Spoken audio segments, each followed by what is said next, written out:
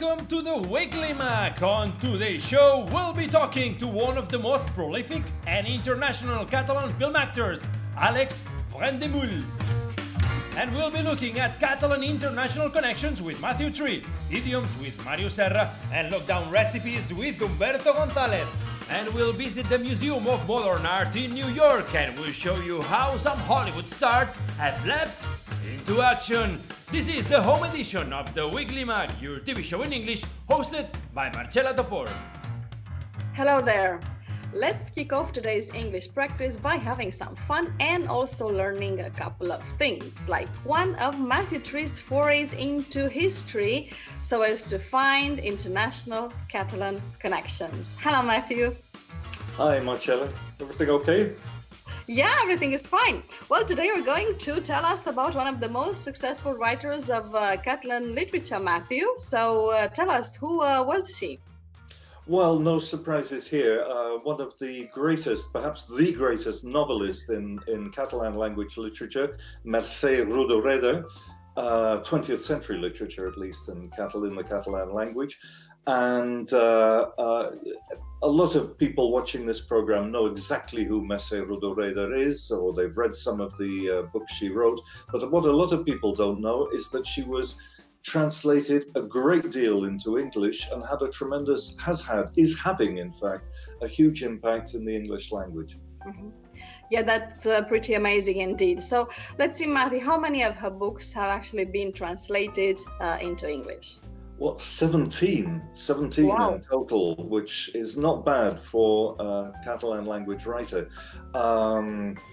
For example, just to give an idea, one of the most prestigious, best-known, most famous publishers in the United Kingdom, Diana Athill, who died last year at the age of 101, in her memoir, she wrote that of one of the books that she published that she liked the most, she published it back in 1967. It had the title The Pigeon Girl.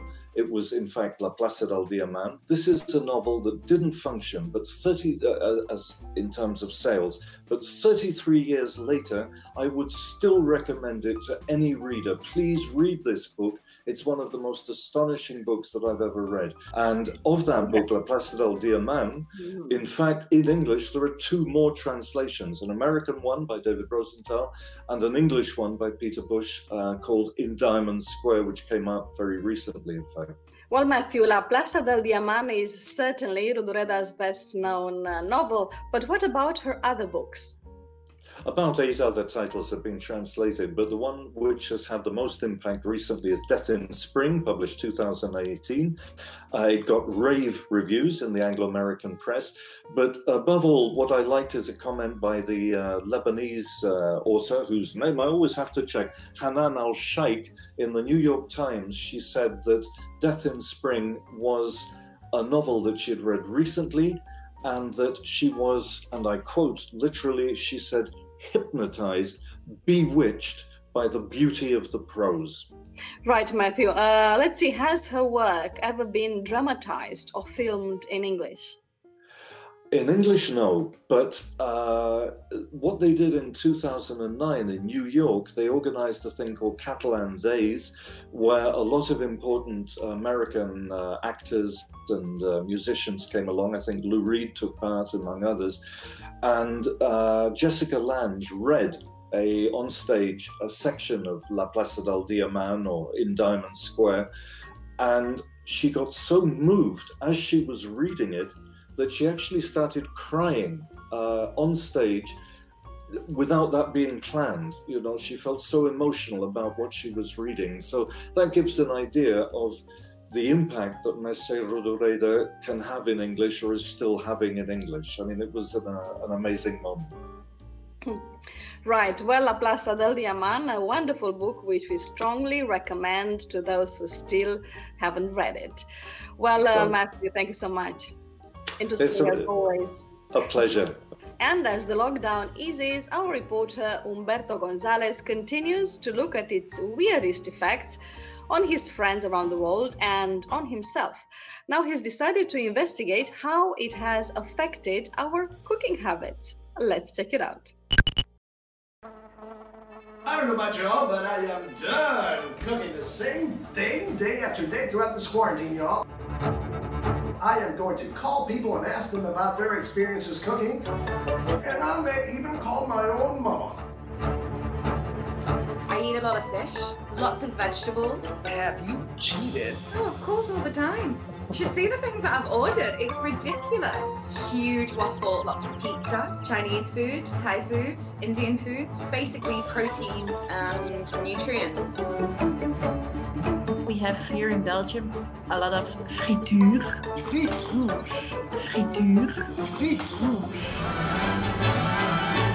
Mommy, please, give me something new. This is the ingredient: tomato sauce, onion, garlic, and parsley, cooking wine, and olive oil, the roasted pepper, and the sweet pea. Now I put all the ingredients with the shrimps. Over the rice. Look how nice it looks at this. I don't know how much pouring all in. It smells good, y'all. Gonna go ahead and add the shrimp. Wine, secco, vino secco. That's what my mom said. Okay, maybe I shouldn't have added the wine. Don't wanna argue, I don't wanna debate. Don't wanna hear about what kind of food you hate. You don't get no dessert till you clean up your plate, so let's eat it. Don't you tell me you're full, just eat it. Eat it. Get yourself an egg and beat it. One of my friends, she's a really bad cook. The only thing that she can make, penne à la vodka. I love beef. You like raw meat? Raw meat. Ooh. Conclusion, ladies and gentlemen, cooking can be fun and delicious in more ways than one. But the mass after this, I need to have me a cleaning episode now. So today's guest is one of the most prolific Catalan film actors. With a career spanning over 25 years, he's appeared in more than 100 cinema and TV productions, including many international projects in different languages such as German, French, and English. His name is Àlex Brendemühl. Welcome, Àlex. Thank you very much. How are you? I'm great, thank you. Well, Àlex, you usually work on several different productions every year. That's tons of work. So tell us, how have you adapted to the lockdown over the last few weeks? And tell us if you are rehearsing, if you're preparing for a role, or just working in any way at all. Well, first of all, it looks like if I was permanently working and not doing anything but working. It's not really like this, because it looks more than it is actually, because, well, I think it's like 3-4 productions a year, which I do. I've been working for over 25 years, so it hasn't really been that much. But I must say that I have been slowing down a little bit in the last year, because I was kind of fed up of traveling around the whole time and being abroad from home and from the kids, from the family. So I needed a little bit of a slowdown and a break. And this was somehow an opportunity to allow myself to slow down, to make a little break. Hopefully you can do it all. Well, in fact, Àlex, you were doing to present 2 films this year as well. L'Ofrena, directed by Ventura Dural, right? And later on, Aquelarre by Pablo Agüero. Tell us, what are they about? L'Ofrena is a review of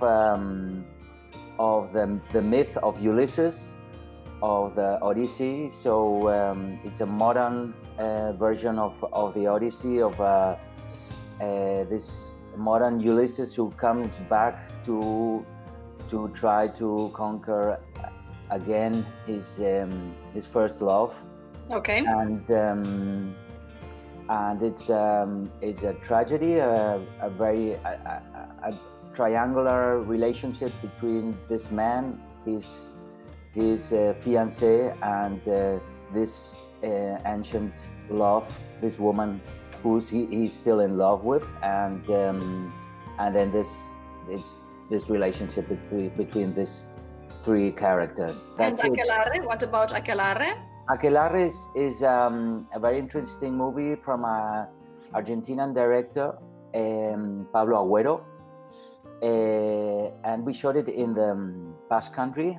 It's about a judge who wrote this book about witches and the persecution of witches in the 17th century, in the Inquisition. Interesting topic. Okay, your mother's Catalan, your father's German, so you're a native speaker of both languages, as well as Spanish, and you've also played parts in English and in French. In which language do you prefer to act?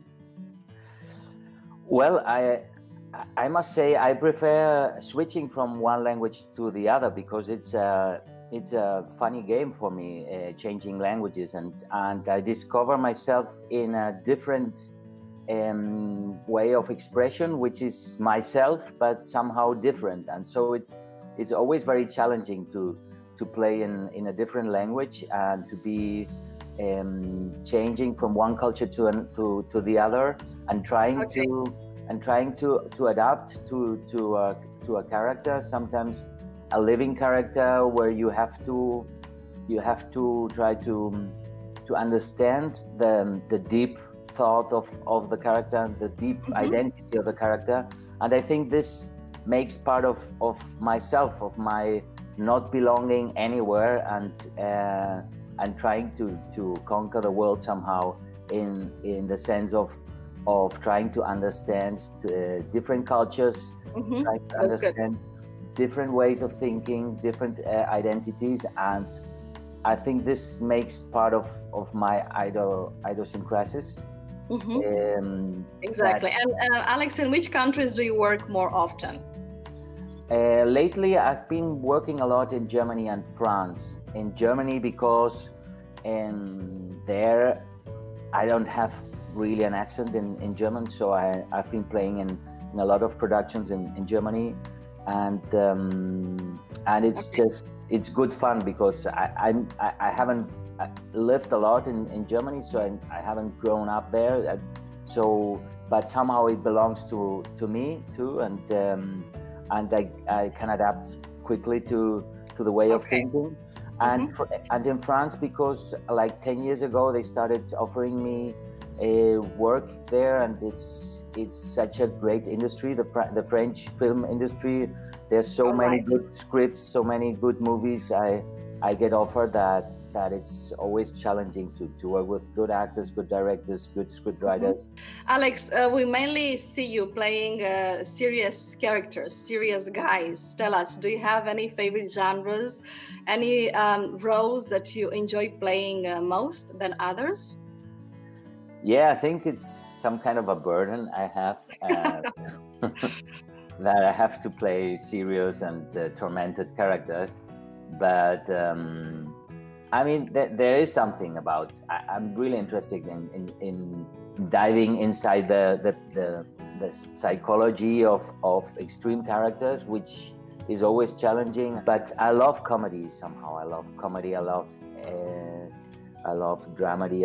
I love action movies, and I also like changing from theater to cinema to television, which a little bit of variety. Yeah, that's the thing. Yeah. Alex, what about the phrase "less is more"? I know that's important for you. You said it recently. Do you really prefer subdued acting rather than overacting? Yes, I've always have a tendency to look for the less, to look for the minimal expression, to try to show the small part of the iceberg, and to have a deep part underneath, to let the audience try to figure out what's going on in the head of this character, in the head, what's going on inside the scene, what's going on inside the movie. Alex, so what other projects you have in the pipeline? Next, you mentioned a couple of films you're waiting to be premiered. What's next? Well, everything is in the air. I don't really know what's going to happen.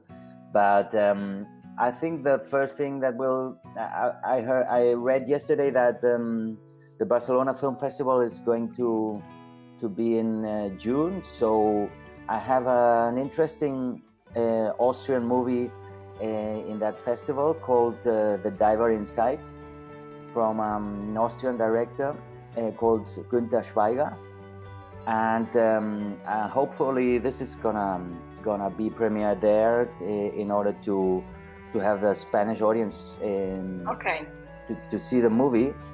Mm-hmm. And I have to work for this poetical evening I'm preparing about the Spanish exile, and I'm still choosing the text, the poetry, the songs, and everything that's gonna be in that show. Okay, sounds good.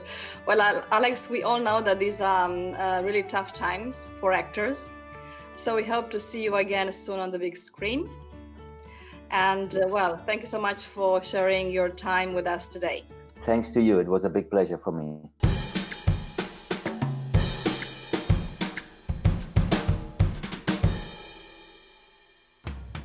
And we are staying with cinema because the first of today's recommendations is a review by Miquel Lopez from Televisió de Badalona of a classic Billy Wilder comedy that you can watch on ebiblio.cat. Also, Joan Cama will be showing us a stunt challenge from Hollywood, and Chela Falgueras is going to take us to New York's Museum of Modern Art. Check it out.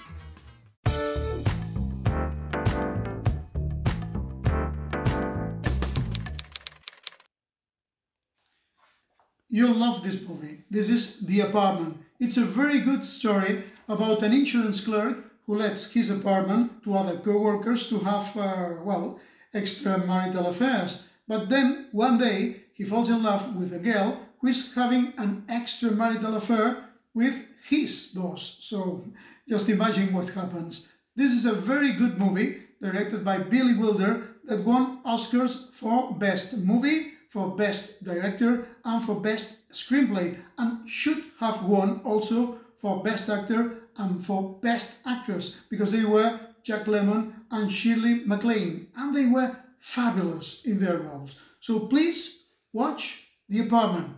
You'll love it, I'll tell you.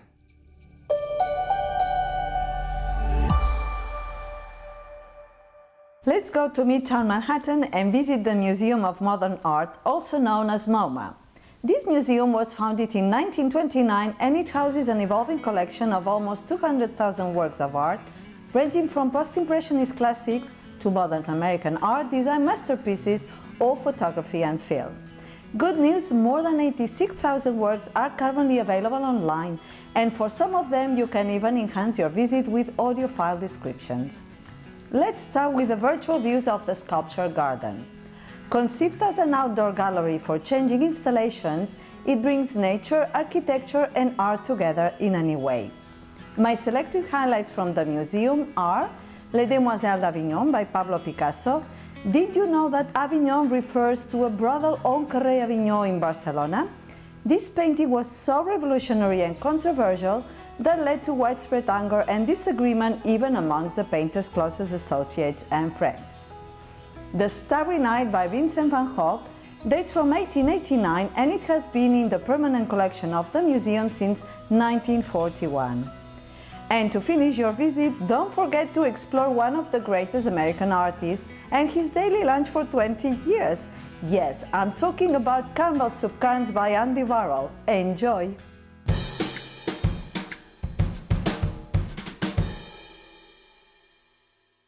Being a Hollywood actor is not always as simple as it may seem. Sometimes you have to pretend you're crying, and sometimes you have to pretend you're fighting against someone else. I just want to play with my friends! Wait a minute. I can't play with my friends! Hollywood actresses came together to have some fun during quarantine. This video is titled Boss Challenge, and it's basically a badass Fight Club style fight.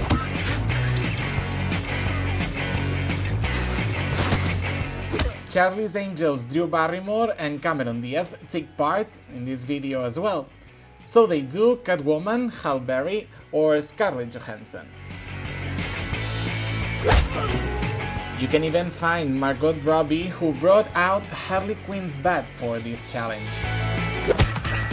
Before these women, a group of men had already published a very similar video. The Universe Cascade Campus is an educational center in France which is intended for motivated athletes whose objective is to become a professional stuntman. Since all of its students are currently confined, they have come up with this idea. Oh, and in case you're thinking about it, kids, don't do this at home. Adults, neither do you.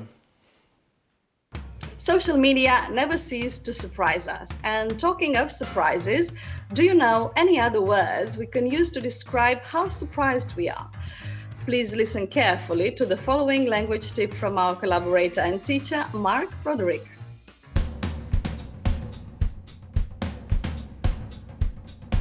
Hi. So, to express surprise, you say I'm surprised, right? But the more surprised you are, the more colorful and stronger adjectives you can use. For example, you're with your friends, right? You're telling them this story and you really want to grab their attention. So you say, I was astonished at the news.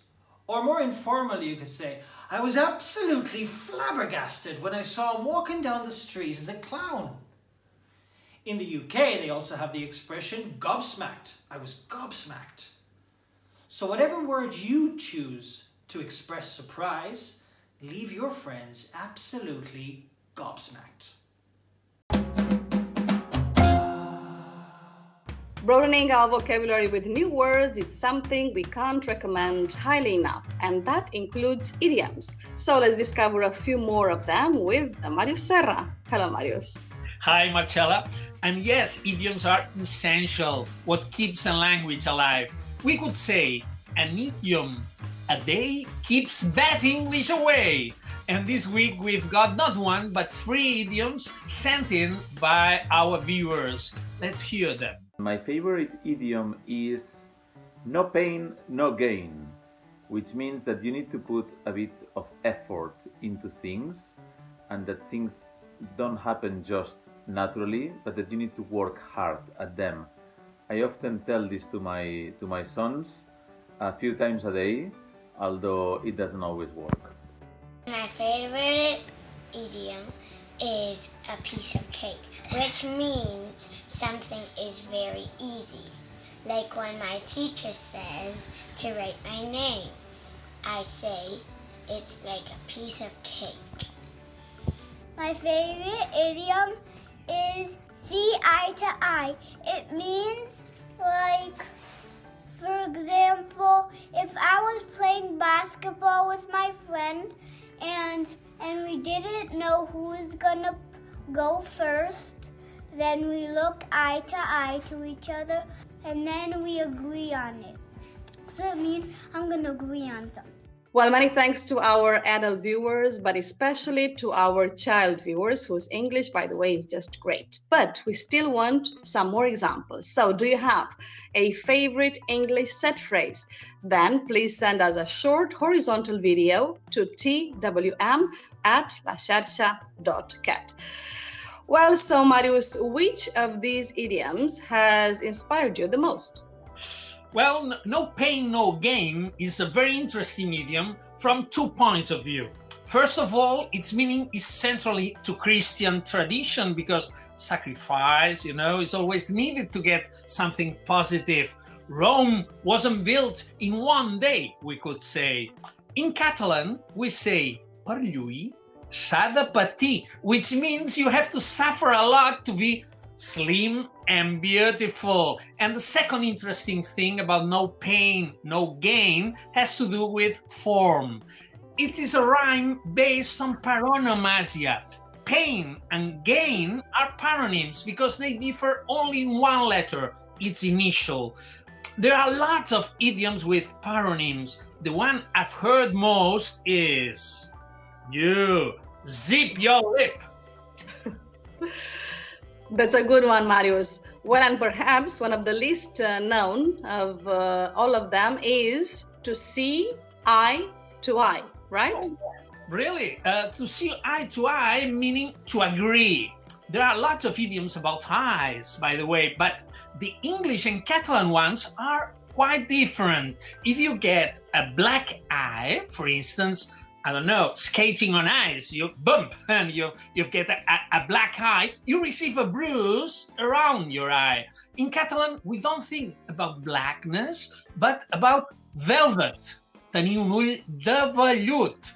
A second example, an eagle eye. Someone with an eagle eye has the ability to notice mistakes. In Catalan, we tend to talk about another animal, a lynx. But my favorite one is the apple of someone's eyes, meaning someone you love.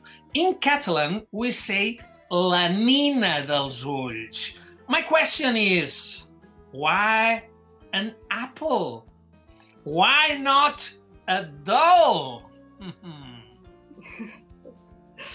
That's an interesting question, Màrius, but I'm afraid the answer will have to wait because now it's time for the solution to our last guess word, right? Yeah. The clue was, with my doll here, the most spiritual fish. 4 letters. Did you solve it? Well, Màrius, I confess I'm still at a loss. Actually, I thought of a monk from monkfish, but that's an 8-letter word. Yeah, you were going quite in the right direction, but as you said, the answer can't be monkfish altogether because it's a single word of 8 letters and monk is not a fish.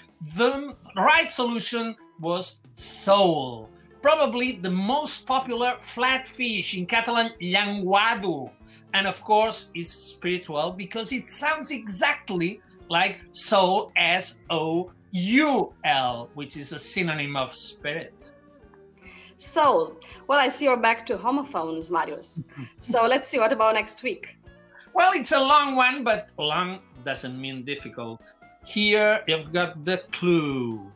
The fruit which you think about when you taste the delicious slice of melon. 10 letters. The fruit which you think about when you taste a delicious slice of melon.